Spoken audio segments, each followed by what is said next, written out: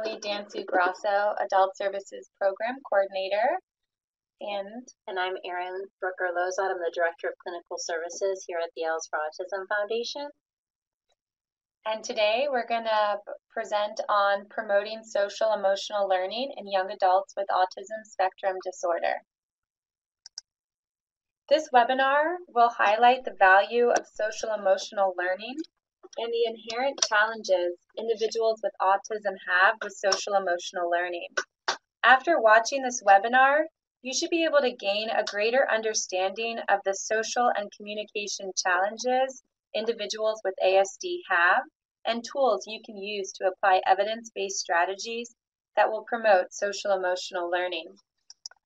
The webinar is geared towards peers, family members, and communication partners that would like to learn practical tools to teach social emotional learning in everyday conversation and social interactions with young adults with ASD.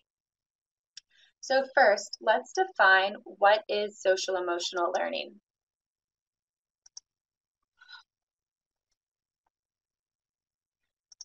Just a second, here we are.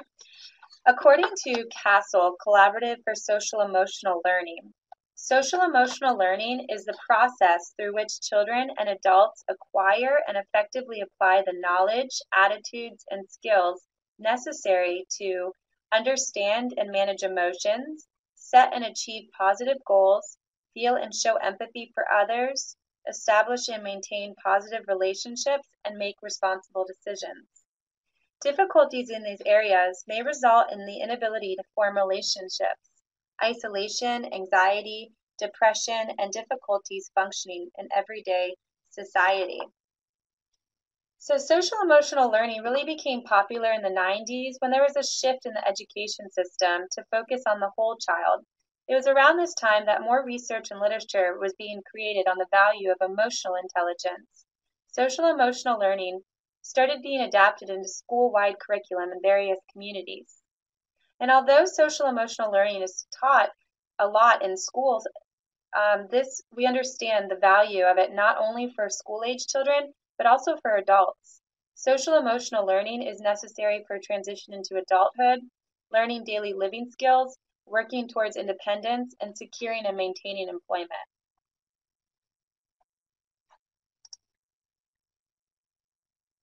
So social emotional programming is based on the understanding that the best learning emerges in the context of supportive relationships that make learning challenging, engaging, and meaningful. Therefore, as a peer, a family member, or communication partner, there's great opportunity to work on social emotional learning.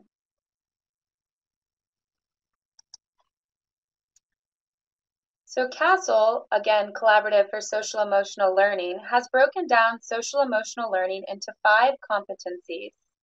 The first one is self-awareness, and then self-management and emotional regulation, social awareness, relationship and social skills, and responsible decision-making. Later on in this webinar, we'll take a closer look at each competency and give examples of these competencies in action. Social emotional learning is critical, yet often challenging for individuals with ASD due to the deficits in social communication and interactions.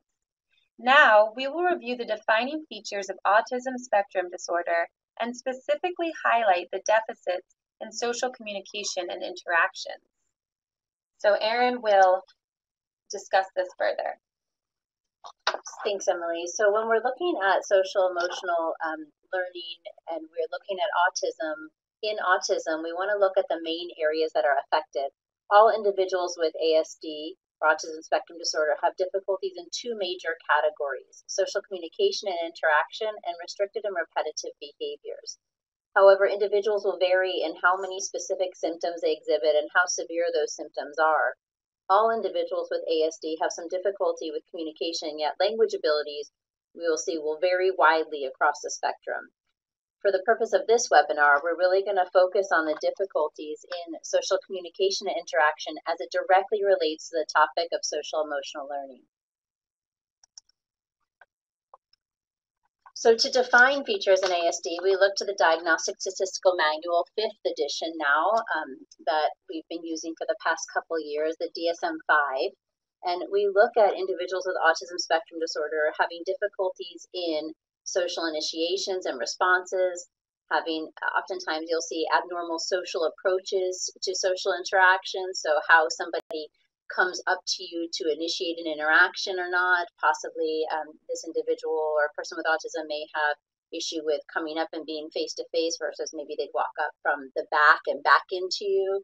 Possibly they get too close and they don't have personal space, boundaries or understanding or awareness of that. Abnormal conversational skills. So possibly I only, if I have autism, want to talk about the topic if I'm verbal of my interest, and I don't necessarily add to a conversation of your interest because I don't have interest in doing that or have the knowledge or the skill sets to do that. Maybe I don't know how to have back and forth conversations. Reduce sharing of interests, reduce sharing of emotions and affect. And I think that this is an important one to focus on because it's not as though people with autism don't have emotions and aren't affectionate. It's the ability to be able to share emotions and affect in a conventional manner, using language, understanding the words to use for emotional expression, when to express emotion, to what level do I express emotion, and how does this emotion and my expression of it or sharing of it match the situation. So if I'm getting married, let's say, I should be extremely excited and I should have lots of emotions that I share. But if that same level of emotion is shared in something that possibly somebody may just say that was great, then you don't have those scales of justice or the understanding of how excited or how sad each situation, not each situation would be appropriate for, but how to correspond your emotional sharing of emotions and affect to each situation would be something that is difficult. And then the reduction in doing so, because maybe if I don't have the skills, I'm not necessarily going to just put myself out there to do it. Lack of initiation of social interactions and poor social initiation. So if I have social communication as a primary deficit, I'm not necessarily going to be the person that's always going to initiate because I don't know how to then navigate my social environment once I have that initiation. It's almost like I can't control what's going to happen next, so I'd rather not do this. Not because a person with autism doesn't want to be social or want to be around people. Oftentimes, especially with those individuals with verbal skills, with higher cognitive skills or adaptive skills, they have desires to be social, but they don't necessarily have the sophistication of the social skills to do it successfully. And so then you'll see this decrease in those initiations. So all of these characteristics may impair fostering appropriate social relationships and lead to greater challenges in acquiring and excelling in social emotional competencies. In looking at specifically social interaction and communication challenges, again, we see little sharing of pleasure, interests, and achievements with others. Like I just mentioned, difficulty with back and forth conversation. So maybe I can have a great one-way conversation, but that reciprocity or that volley between two people may not necessarily be something that I'm going to do if I have autism or until I'm taught. Limited or lack of eye contact, and this is important because it's not so much that a person with autism can't make eye contact, it's that it's difficult to use eye contact for social communication purposes or to pay attention to the things that are going to help me navigate my social world, or to shift my eye contact back and forth between a person and action and what the item that they're kind of using within that action, and between two people, to make sure I truly have the understanding of all the nonverbal information like facial expressions and the words and how that comes together. Most of our message that we send when we're communicating is with our eyes, and if I'm not really paying attention to that part of the face, I'm going to miss a lot of the meaning behind the words that are used in a conversation, or let's say in an instruction given in some sort of classroom or even a work environment. So difficulty using and combining nonverbal behaviors. Again, if I haven't paid attention to coordinated communication, gestures and eye contact together, or these facial expressions with the words, I may say something without necessarily combining the nonverbal behaviors that would then enhance my message and make myself better understood. And I may not understand them when someone says, let's say, something sarcastic. Oh yeah, that's great. and their face shows that it's not great. If I haven't paid attention to that, I could misunderstand that and think that it's perfectly fine when in actuality it was sarcasm that I didn't pick up on. So any of that figurative language is probably going to be hard because it's not just the words, it's understanding and using words combined with that nonverbal communication that really makes or breaks somebody's ability to get their message across.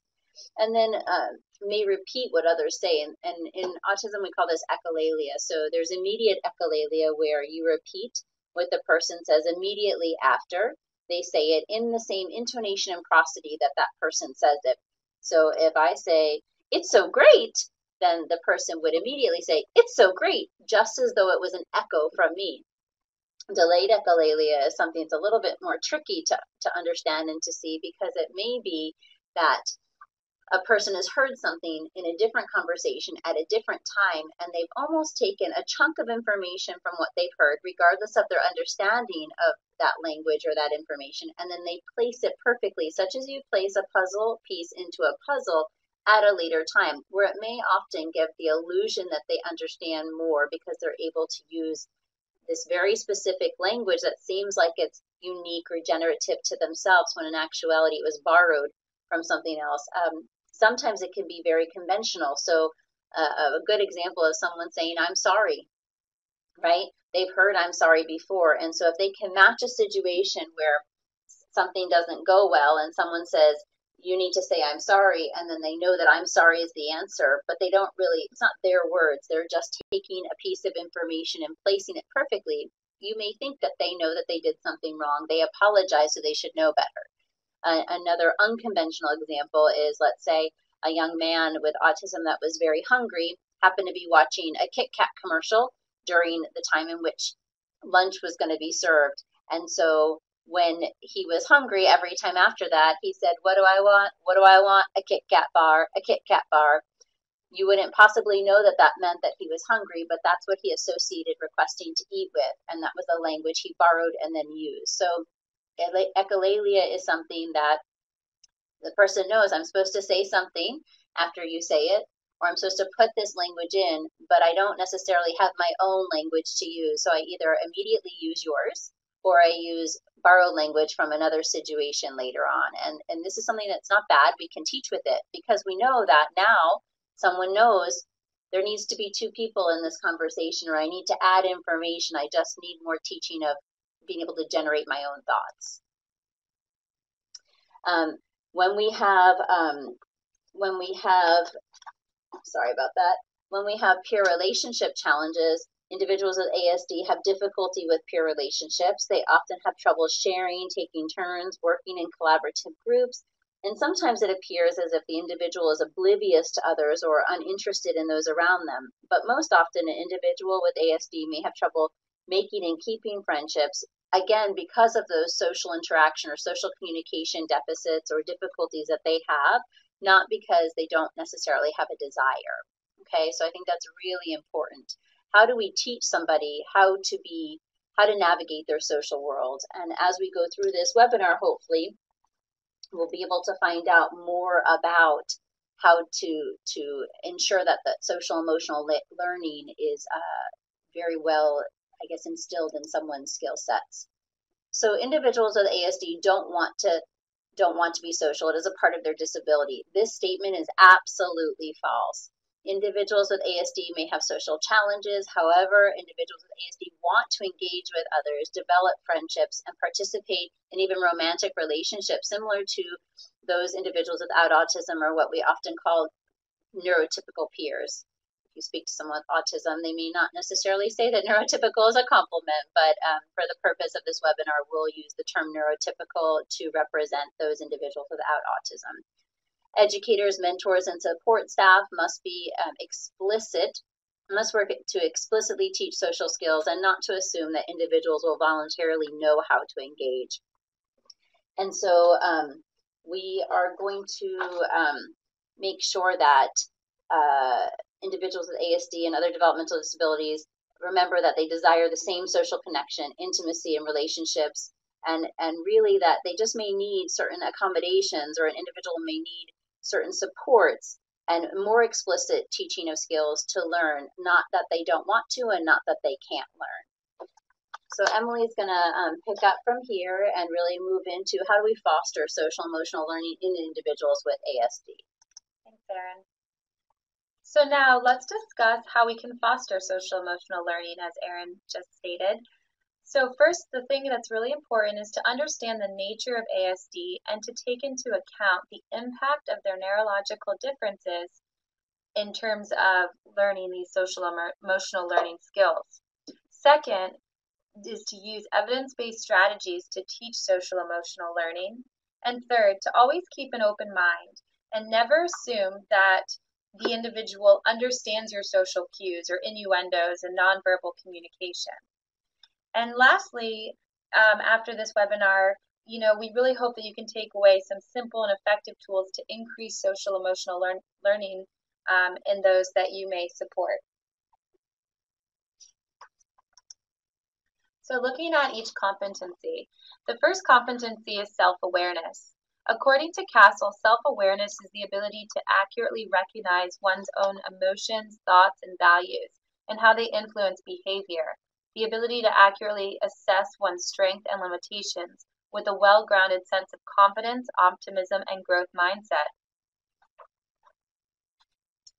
I know in an employment setting in which I used to work in a hospital, I worked with one young man who had autism spectrum disorder who had a very hard time identifying his emotions, other than feeling down or upset with himself. He always would fixate on his weaknesses and negative past experiences with employment, but that he had a hard time perceiving that he could feel differently about himself or recognize when he did something positive at work. And I would always try to bring to his attention these positive experiences that he was having and help him to identify the words or feelings he was having in that moment. However, oftentimes he kind of have that fixed mindset where even with these small victories, he would just start to fixate on the fact that he might mess up again, and he would repeat, I know I can't change, I know I can't change. And you kind of get consumed in that thought and then just stop working. So he really had a hard time seeing the relationship of his new behavior, his work, and to his emotions and feelings. And so understanding the limitations an individual with ASD may have with self-awareness or having a greater sense of their emotional state in the moment, it's one of those things that it's not good to kind of assume that they may have the language to describe their emotions, or even when you ask simply, how are you, or how are you feeling, that they'll be able to respond to that question. I find that it sometimes is helpful instead to give a person choices. And you can also, in order to do that, use a visual support. And we'll show an example on the next slide that can really help somebody to identify their emotions and feelings. So visual supports are concrete cues that provide information about an activity, routine, or expectation, and/or a support skill demonstration. Visual supports can also provide clear, accessible choices for an individual who may have a hard time internally understanding and then articulating how they are feeling, or what they're trying to say or request from someone else. You could also help the individual you're working with develop self-awareness by giving them concrete feedback about your observation of them and their emotion attached to that observation. For example, you might say, wow, I can see that you're tensing your jaw and your eyebrows are scrunched. You must be feeling angry. Of course, if an individual is angry, you may not want to overstimulate them with words, so it might be helpful just to bring their attention to the visual support. But in the instance of if they're really excited and they have a big smile on their face and red cheeks, you might say, wow, you look really excited. I can see with your big smile that you're feeling happy. So the second competency is self-management. Castle states that self-management is the ability to successfully regulate one's emotions, thoughts, behaviors in different situations effectively, manage stress, control impulses, and motivate oneself. The ability to set and work towards personal and academic goals. Self-management skills help to effectively manage stress, control impulse, and motivate oneself. And self-management, once again, can be really challenging for an individual with ASD. I know in an employment setting, once again, in which I worked with a young lady who had a diagnosis of Down syndrome and autism.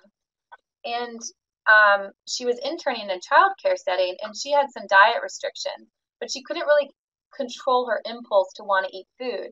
And at one point, she got in trouble for eating another staff member's lunch. And I just remember her being really upset with herself and really overcome by emotion. But she couldn't understand when she received consequences being sent home from work why she was being sent home. She couldn't make that connection to her actions. So I used a graphic organizer, which I'll share on the next page, that helped her to clearly see the relationship of her action to the consequences. And a graphic organizer is a great tool that you can use to help an individual to organize their thoughts or to identify the relationship between a situation and the consequences. Also, it's important to note appropriate emotional expression may be challenging for individuals with ASD. Most individuals with autism often don't perceive others as a source of help or social engagement or emotional assistance. An individual with autism may often feel vulnerable and stressed when engaged in social interaction. As a peer, family member, or communication partner, I think it's always important to verbally reassure the individual of your role as a helper or a support. So here's an example of the graphic organizer that I've used. And these come in many formats. By simply, going on Google and looking up a graphic organizer, you can find some templates. A graphic organizer is also known as a knowledge map, story map, or a cognitive organizer. And as I mentioned, I created this graphic organizer when working with the individual in a childcare setting, and it was really helpful after the fact for her to see the relationship of her choices and the consequences for her action.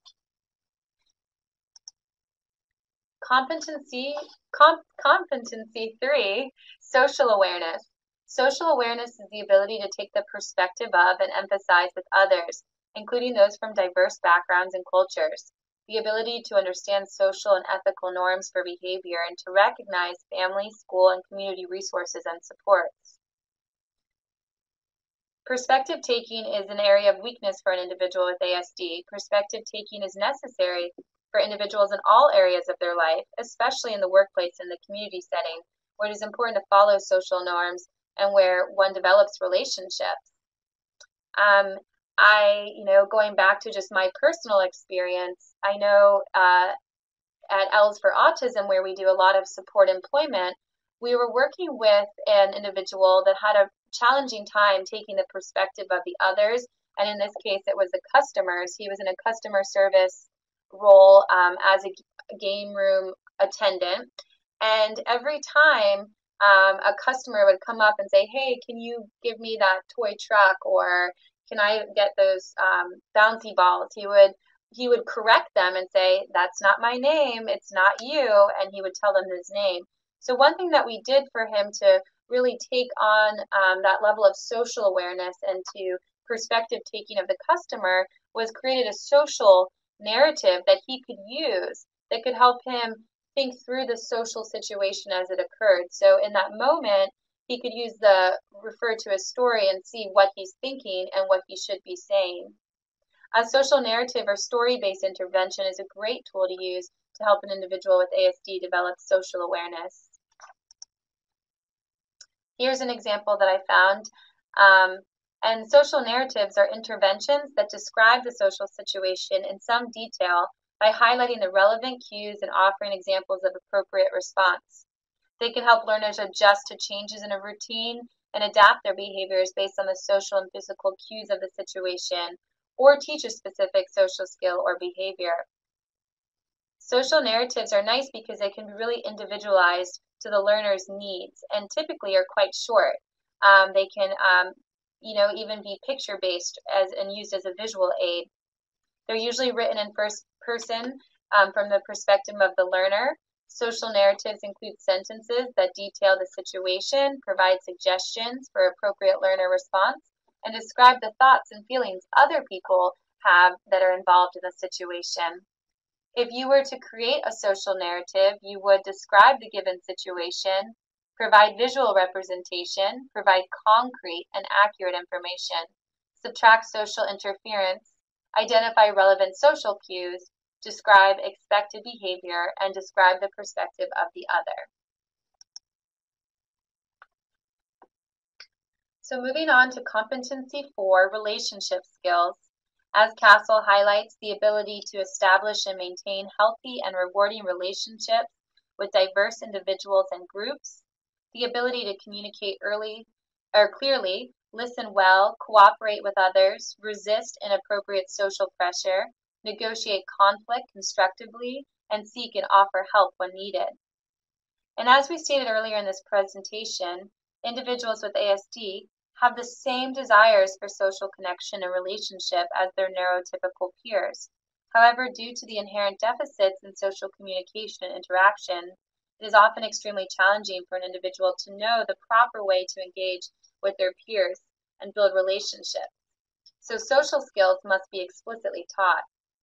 A tool to teach social skills is through role-playing. Role-playing is a chance to practice social behaviors in a safe environment where an individual may feel less anxious. The more one is able to practice their social skills, the more confident they will feel in handling certain social situations as they arise. Once again, just kind of referring back to my own experience, I worked with one individual with ASD, and I'm still working with him, who is a custodian at a local elementary school, and he was having trouble taking feedback from a supervisor.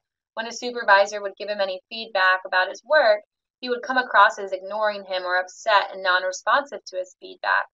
This young man, who is slow at processing information and also lacks the skills to engage with others appropriately at times, needed to practice his social skills to receive that feedback. So in my role as a job coach, we were able to role play the supervisor and custodian interaction. And at first he would do the same thing and walk away and from me at playing the role as a supervisor, but then I would teach him the proper response of how to acknowledge his supervisor, and then provided him with a script as to how to respond to his supervisor's feedback. And after role-playing this several times, the supervisor saw a significant change in how the individual received feedback. So role-playing really gives you, the partner role-playing, the chance to provide the feedback to the individual. You could even record yourself and the individual role-playing a specific situation, so the individual could then watch themselves and observe their own responses and behavior. And as a peer, family member, or communication partner, there are so many social situations you could role play with the individual you support. It could be work-related, like preparing for a job interview. That's something I do a lot with the students I've worked with. There's so many interview questions online, and you could act as the employer and practice the whole scenario. Also, if maybe the individual that you're friends with or support, or a parent to, maybe not a parent, maybe more, it would be appropriate for a sibling, but if they had some personal social skills desires, like asking a significant other out, they can role play that with you too. It would be a great way to really help the individual to work on their relationship skills in a safe and trusted, established relationship. So the last social emotional competency is responsible decision making. Castle states responsible decision-making is the ability to make constructive choices about personal behavior and social interactions based on ethical standards, safety concerns, and social norms. The realistic evaluation of consequences of various actions in consideration of the well-being of oneself and others. And as we all know, decision-making is something that we have to do every day in all aspects of our lives. And it can be really challenging for all of us. However, it can be exceptionally challenging and hard for individuals with ASD.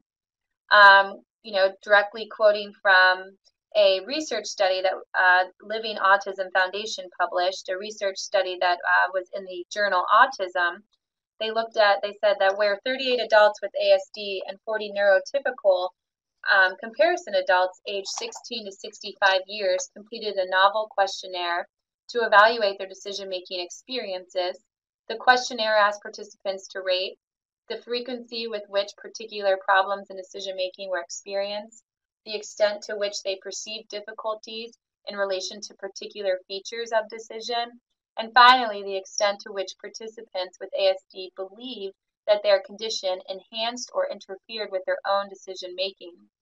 Lastly, they also looked at the levels of anxiety and depression that occurred by using the well-established hospital anxiety and depression scale. And as the article stated, the results indicated that compared with their neurotypical peers, the participants with ASD more frequently reported difficulties in decision making. Decisions that needed to be made quickly or involved a change of routine or talking to others were experienced as particularly difficult, and the process of decision making was reported to be exhausting, overwhelming, and anxiety provoking. The participants with ASD reported significantly higher levels of anxiety and depression and were more likely to believe that their condition interfered with rather than enhanced the decision-making process. Not surprisingly, the participants with ASD were also more likely to report that they avoided decision-making. So as we talked about, this is hard for all of us, but understanding how it could be even more stressful for an individual with ASD, a great tool to use to really help break down the decision-making process is a social autopsy. And a social autopsy is really just a way to examine the social situation. So once again, there are great resources online, and there's other webinars and tools on our website.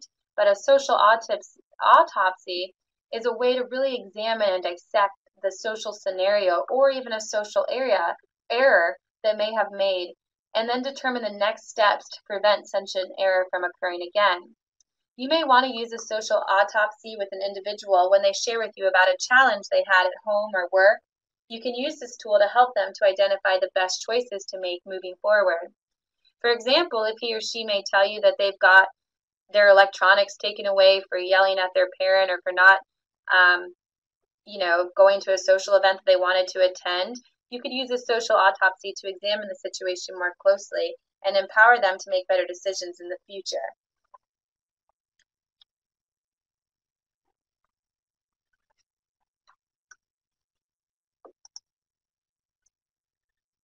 So I just want to highlight some other social emotional skills that you can work on in everyday interactions.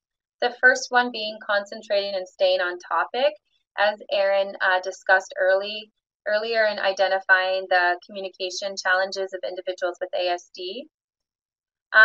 As we talked about, an individual may be selective and want to talk about their preferred subject of interest. And I believe as a communication partner, you can kindly but firmly state, can you please answer my question? Or we are going to talk about work right now, and we can talk about your favorite movies in the last 5 minutes of our time together. I oftentimes will use a timer to set parameters around when we can talk about certain topics and as a means to help us stay on topic.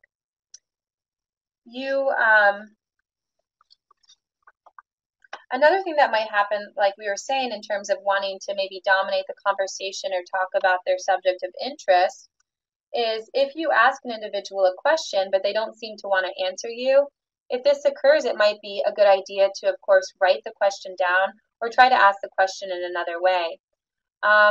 For example, there's a student I work with that has a hard time when I say, what are you doing this weekend? They don't really respond. But if I rephrase the question and make it more of a statement, Hannah is doing what this weekend, she has an easier time responding. I find that, and I think this is common, that a lot of times when you say, how are you, pronouns are sometimes confusing for some individuals with ASD. So oftentimes I will refer to them by their name. And as we talked about, eye contact can make an individual with ASD uncomfortable at times. And so if I'm in a conversation with an individual that might be looking away from me, I might kindly give them a reminder, can you look at me when I'm talking to you, and try to bring their attention to my eyes. Another technique that I've taught individuals to use, especially if they were to go in for a job interview where, it's an expected norm to make eye contact with the employer, is to set up a system of kind of tapping their leg as a reminder to kind of look up every once and again to the employer. So it's not, it might not be realistic to keep your eyes on someone the whole time, but just being able to give yourself that quick reminder to look up every once and again. And Lastly, you might find when you're having a conversation, it feels like, and we kind of talked about it, that the conversation feels very one-sided. And I will just acknowledge this for the individual. I might say, I feel like you aren't asking me any questions.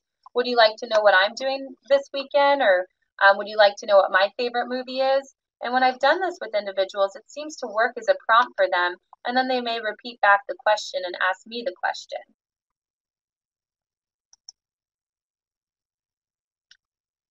So in summary, as a peer, family member, or communication partner, you have the unique opportunity to really work on an individual's social emotional learning skills, which are critical to all aspects of their lives.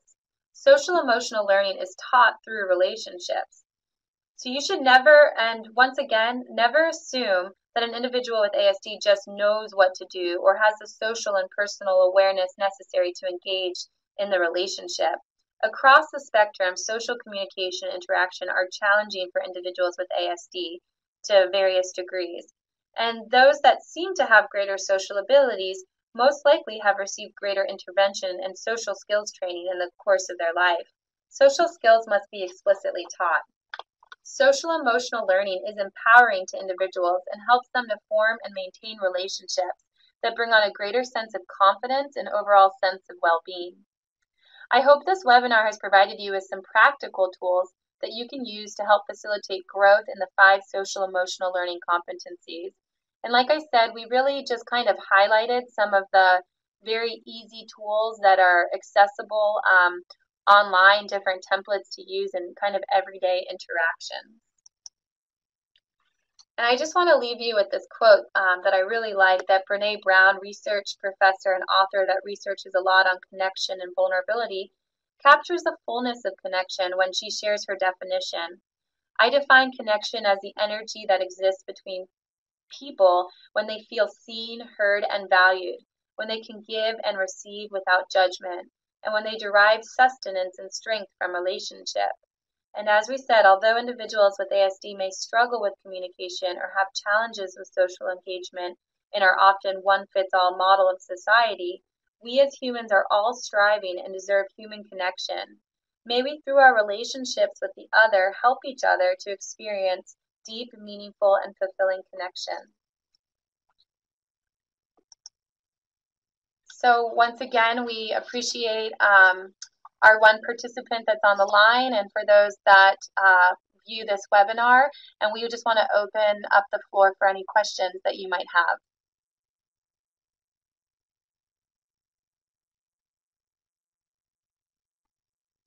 If you have questions, you can feel free to write them in the chat box.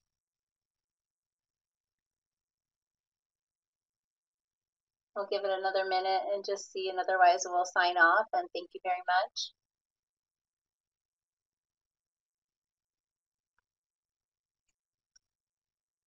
Thank you. Thanks. We hope you enjoyed it. Let us know if you need anything in the future. All right, bye everybody.